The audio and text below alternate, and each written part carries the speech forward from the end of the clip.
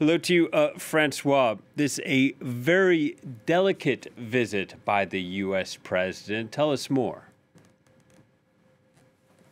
A very delicate visit, Will, but at the same time, they really have laid the groundwork, by setting low expectations. What we're going to be hearing is not a promise that Saudi Arabia will suddenly start pumping out much more oil. That's not expected during this summit.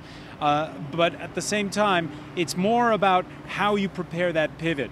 There was last week's editorial that the president printed in the Washington Post where he justified the reasons for this visit, and that is, of course, national interest.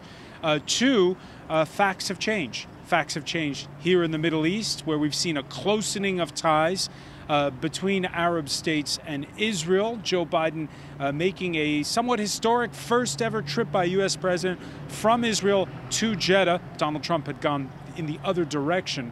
But also he's having to put aside this talk of Mohammed bin Salman as a pariah, what with the price of oil so high, and with the war in Ukraine also helping to change those facts, not to mention the common foe that the likes of Israel and the Gulf states have, and that is Iran. Joe Biden, who first will be meeting with the King of Saudi Arabia before he sits down for what the White House describes as a working session with the Crown Prince and members of the Saudi cabinet. All right, Francois, thank you very much. François Picard,